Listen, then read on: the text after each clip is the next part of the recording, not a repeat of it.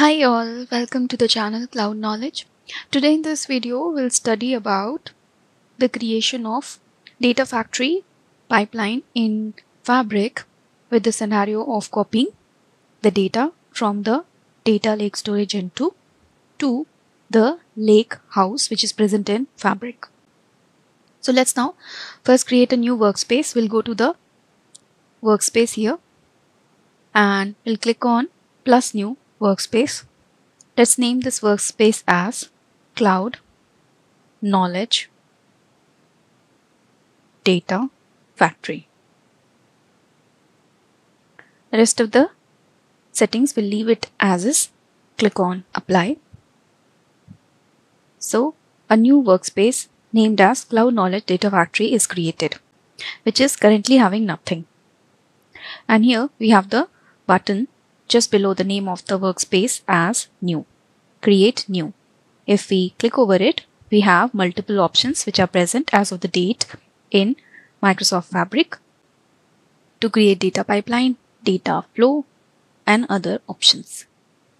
Then second option is upload, to upload data from the different sources. Third is to create app, manage access, etc. In this video, we are going to copy a CSV from storage Azure Data Lake Storage Gen2 to the Lakehouse which is present in Fabric. So for this purpose, we'll click on plus new and create a data pipeline which is used to ingest data at scale and schedule data workflows. So we'll click over it, data pipeline. It will now prompt us to name the pipeline. We'll name it as pipeline. Copy ADLS to Lakehouse. Copy ADLS Lakehouse. Click on create.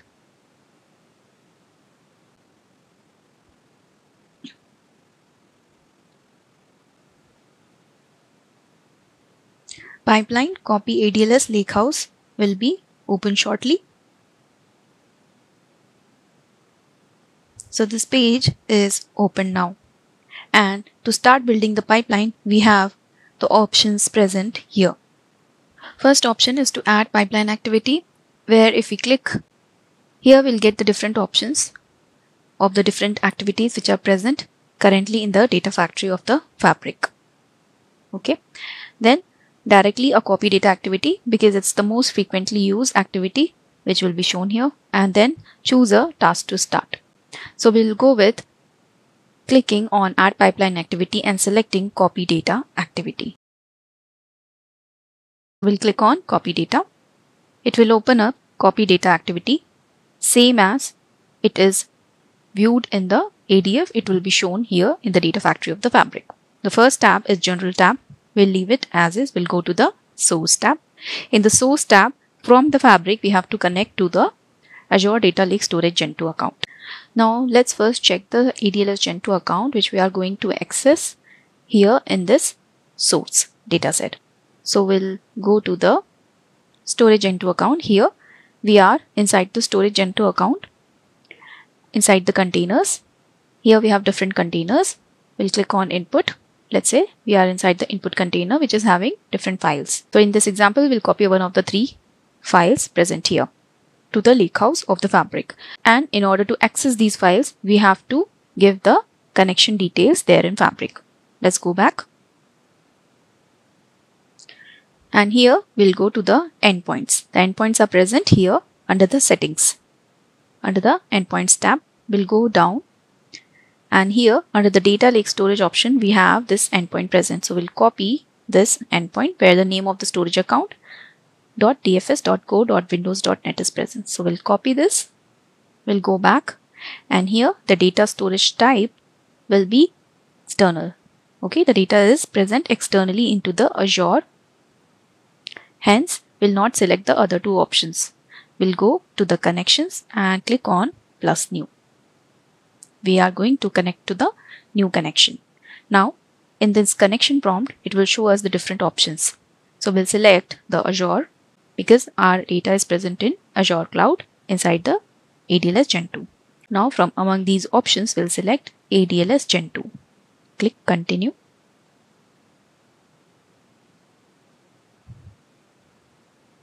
First option to give here is the URL of the ADLS Gen2 endpoint to connect to. To avoid invalid credentials, be aware to use .dfs then .blob. Okay, so we have copied the .dfs endpoint, hence it is correct. It looks fine. We'll click on OK.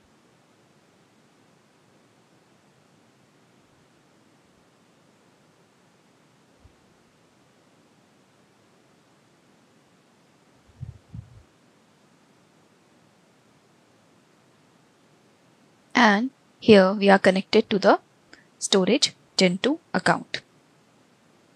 The point to note is that the login which is done to the Power BI, here it got connected because the login which is used for the Azure portal, Azure cloud, as well as here in the Power BI is the same. Now the second option is connection type. We'll test the connections. Connection is successful.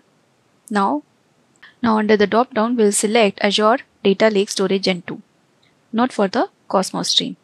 So we'll select ADLS Gen2 from the connection type. After selecting Azure Data Lake Storage Gen2 or the connection type, we will get other options: file path type, file path, etc.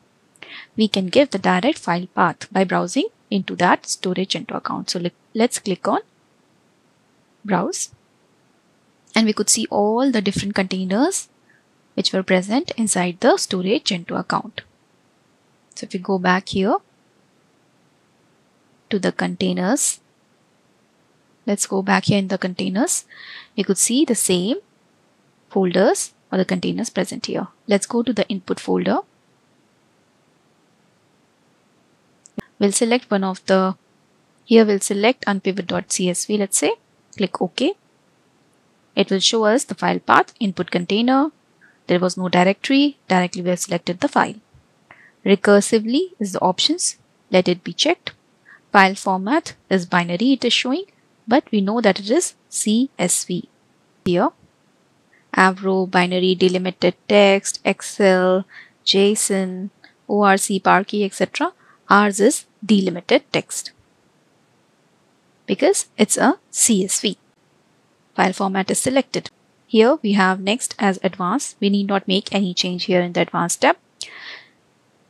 So the source setting for the copy data operation is done. Next we'll go to the destination tab. In the destination tab we have three options: data stored type as workspace or external. If we want to load the data externally, we'll select external. Let's say to a database or storage Gen2 account, we'll select this. But in this example, we are going to copy it to the Lakehouse. So the next option is workspace data store type. If it is selected as workspace, it will show us the workspace data store type. If we go to external, that option will be removed. So we'll select it as workspace, and the data store type, it will show us the three different options which are present in Fabric: Lakehouse, KQL database, and data warehouse. In this example, we'll let the option be selected as Lakehouse. Next is Lakehouse. Which Lakehouse? If you already have some Lakehouse in your Fabric account, it will show up, or else we can create a new Lakehouse. So we'll click on plus new and we'll name this as a new Lakehouse. Cloud Knowledge Lakehouse. Click on create. You can read in detail about Lakehouse from the official Microsoft documentation. It is basically one lake where everything is stored together in the form of files, folders. It also has the SQL endpoint where you can see the tables, where the data is also stored in the form of tables.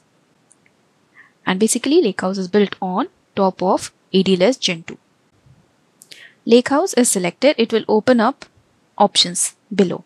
Root folder, whether it should be pointing to some tables or to files. How the data should be loaded in the Lakehouse. If we select the option tables, it will show us to give the table name.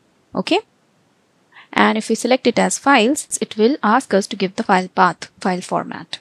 So we'll let it be files. We will let the file path be as is. File format is delimited for CSV, and if we click on browse, it will show us the root folder where our file will be landed. Click OK. So we completed the destination tab. In the mappings and the settings tab, we'll leave the settings as is. Let's validate this mapping.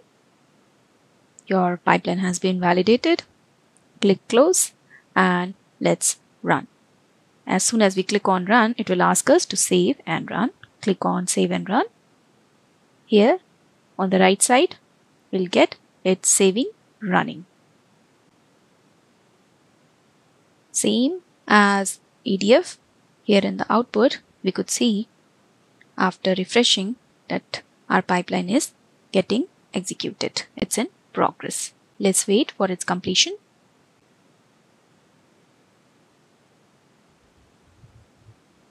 It completed successfully.